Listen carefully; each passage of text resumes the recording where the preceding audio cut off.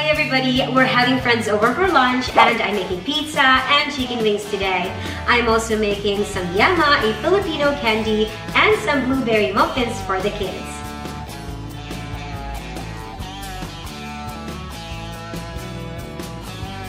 I'm making food for 4 adults and 3 kids. The pizza that I'm gonna make today is 100% homemade. I made a dough yesterday and it's been proofing for 18 hours. I'm excited but also a little nervous because this is my first time to make pizza for other people.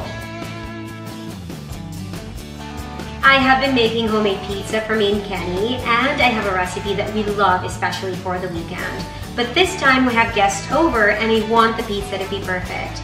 My challenge today is baking all 5 pizza in a small oven and making sure they keep hot and crispy until serving.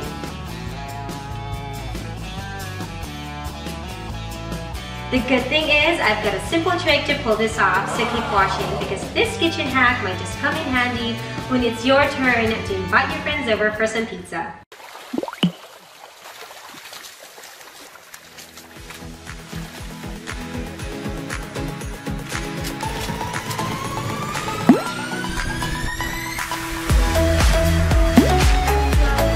So, ayun natin. Thank you guys for watching. Good morning!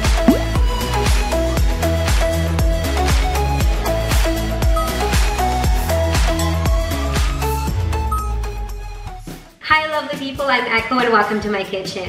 I'm making 5 different pizzas today. However, my oven is small and can only accommodate 2 pizzas at the same time.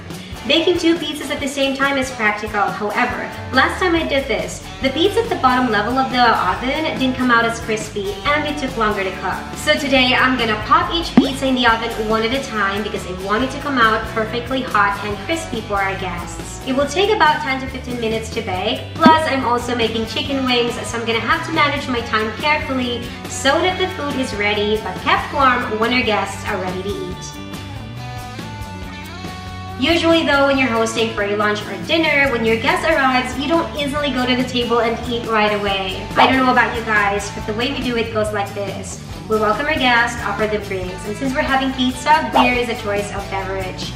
I could also make cocktails, but that is a lot of work on top of baking, so I want to keep it simple. The first order of business is to make sure that your guests feel welcome and comfortable. Normally, if you're entertaining at home and it is your guest's first time to see your place, you can give them a tour. I'm sure that your guests will appreciate that. Your partner or a loved one can do this part while you get busy in the kitchen. If you already know in advance that you're having friends over, the first thing you should do is to sit down and start planning what kind of theme you want to do. Information about how many people are coming, do they have kids, and if they're coming too. Do you want to do lunch or dinner?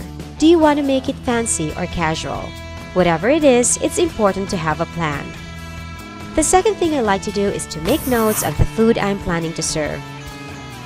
I then start making my grocery list.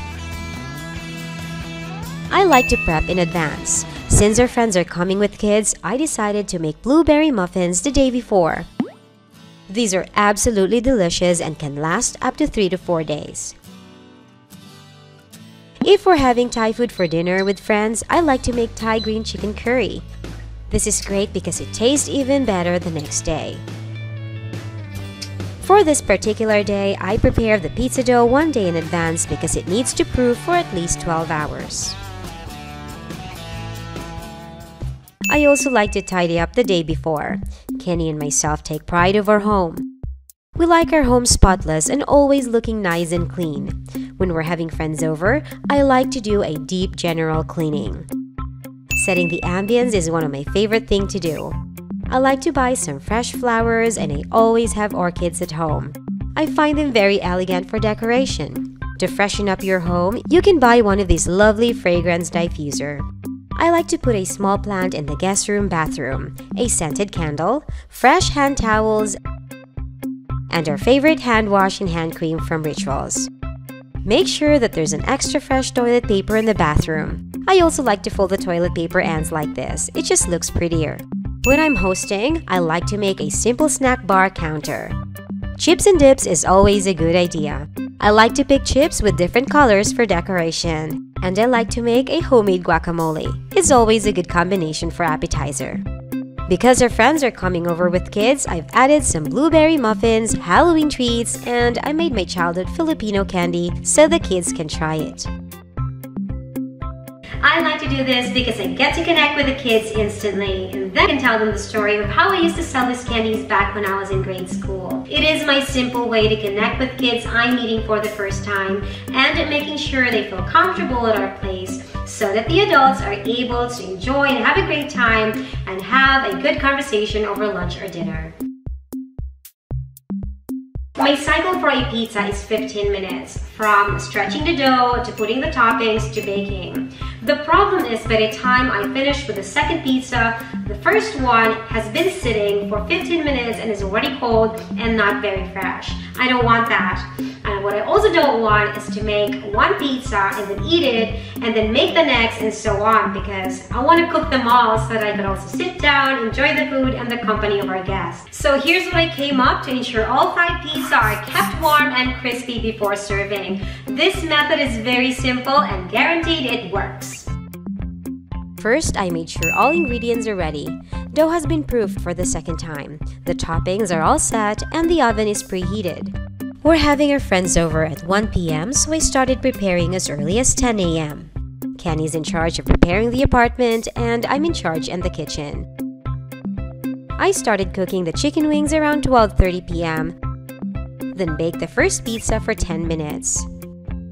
When it was done, I placed the cooked pizza in a preheated pan over low heat uncovered to keep them warm. I immediately placed the second pizza in the oven while simultaneously deep frying the chicken wings. When I finished baking the second pizza, I placed it in another preheated pan, also at low temperature, and I immediately proceeded to bake the third pizza and so on. One more thing that I feel is worth mentioning is to make sure that your baking tray is real nice and hot so that your pizza won't stick to the bottom of your baking tray and it'd be a lot easier to lift the pizza when it's done. It can be tricky, especially if you don't have a pizza shovel, but you can improvise by using one of these. I bought this for 31 Hong Kong dollars and it's a very good alternative. Also, I like to use semolina flour instead of all-purpose flour for dusting my pizza peel. It allows the pizza to release easily when you slide it to the baking tray.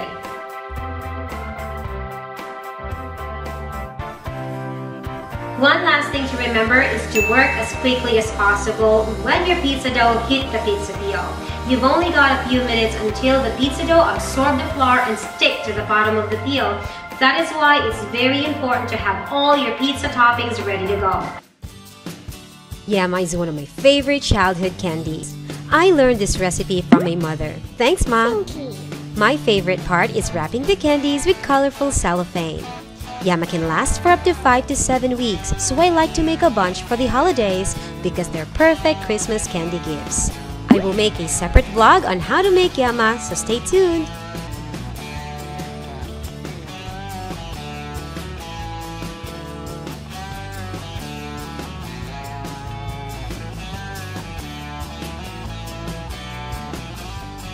If you have leftover pizza, store it in an airtight container or cover it with a plastic wrap and pop it in the fridge. The pizza will still taste amazing the next day. To heat them up, I know people who like to do it in the oven or in the microwave, but we like to do it in a pan. All you gotta do to have a really nice and crispy pizza is to add a little bit of olive oil in a pan and then grill the pizza for several minutes. I guarantee it'll turn out super crispy and super yummy.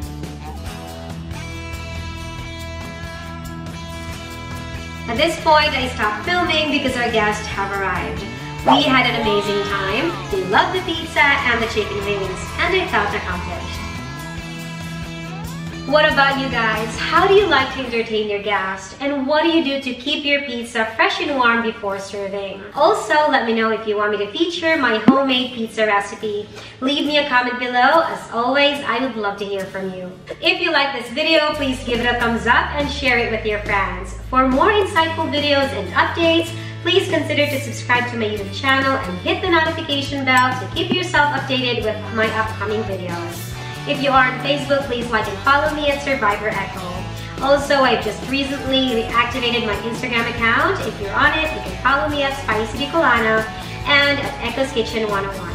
That is it, you guys. Thanks for watching. Keep safe, stay healthy, and always keep a positive mind. I'll see you on Wednesday, same time, same place. Have a great day. Bye!